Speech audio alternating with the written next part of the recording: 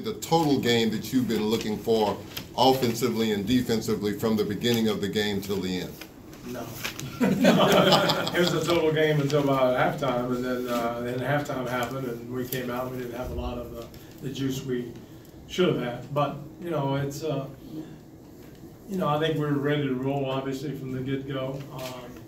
They come off a tough, you know, series, so we had to take advantage of it, and they had some dead legs, and we came out and did what we were supposed to do. And then, you know, it's like everything else. You have so much emotion. You get into the game and you're up 27 or up 24, and you kind of let down, and it's hard to get it back. And give them credit. They kept fighting, and we did what we were supposed to do. I mean, obviously we're all happy, but we can do better.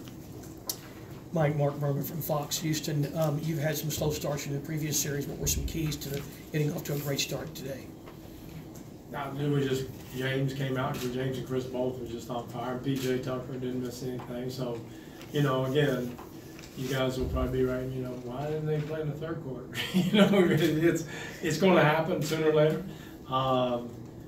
And we just got to know that Wednesday's going to be pivotal, and we got to come out with the same type of intensity and keep it there for 48. We didn't have it in the second half. We just, you know, and again, a little bit them, a little bit us, but we just need to get a little bit better.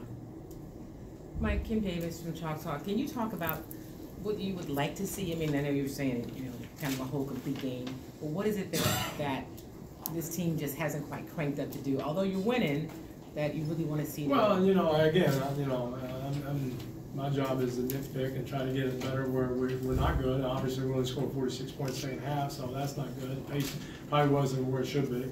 Defensively, we had some breakdowns. We had 15 turnovers, and gave them 22 points. I think at halftime was like 5 turnovers. So we got careless, and all that came from just the sloppiness in general. But those are things that we can control, and that's what makes it good, is that we can play a lot better than this. Houston Chronicle, Mitchell was pretty quiet for most of the first half. It looked like Ariza was his main assignment there. What was the kind of individual defense that Ariza put on him that you thought was so effective?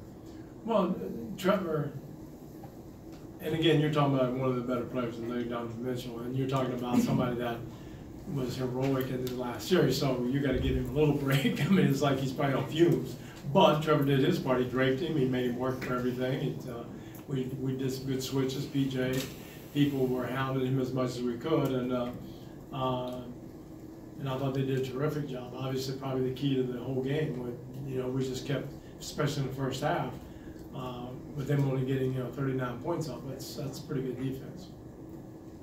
Jonathan Fagan, Houston Chronicle. You went back to James about 3 minutes earlier than you normally do.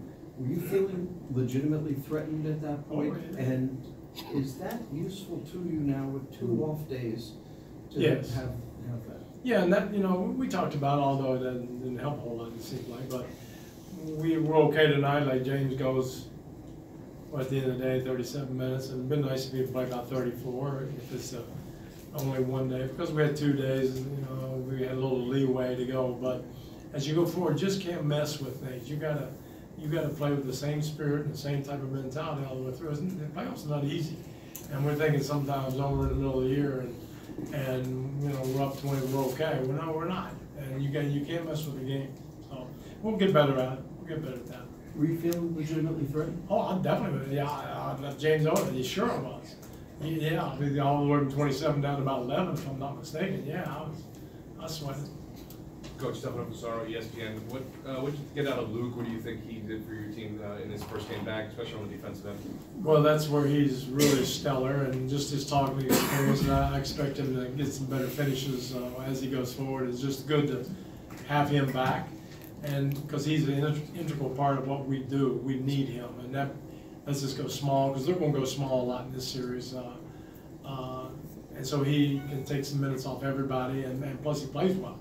And a lot of times when we got a certain lineup, they put the center on him. So he's really good at playmaking and all that. So there's a bunch of stuff that he can get. It's good to see him make the first shot, and but he'll get better as the series goes on.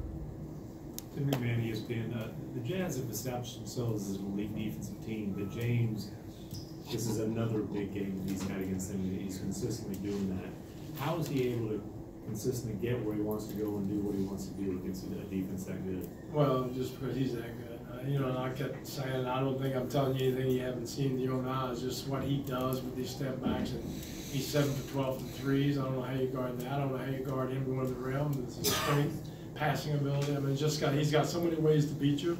And then the fouls, if you try to take some away, he's smart. You know, he's one of the best. You know, the defense is really good. Their defense is super, but for James, it's James. And, you know, Chris a little bit the same way. They'll get what they need.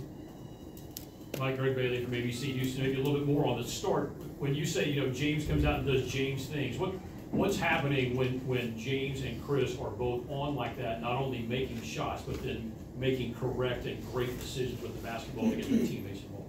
We're really hard to beat, if not, you know, I mean, I don't want to say unbeatable, obviously, but we're playing defense where we're playing. Those two guys were stellar on offense, and then, you know, I think PJ made 3 threes in a row, and different people were hitting threes. So we just have a nice balance, and we got 2 of the best point guards in the world. And you know, and then when James went out, Chris took over, and James came back in, and Chris went out. You know, so it's a nice luxury that we have as a team to have both those guys.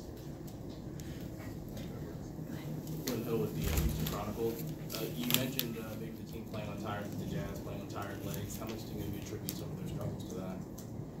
You know, I don't know. I'm hoping none, but I imagine there would be. You know, they're a really good team, and when you know, I've been in that situation. You come off a quick not back to back, but almost, but a tough series like that. It's more emotions than physical, because you play the level that they played to knock off OKC. It's tough. So we expect a whole different team on Wednesday, and we better be ready. Thanks, guys. Thank you.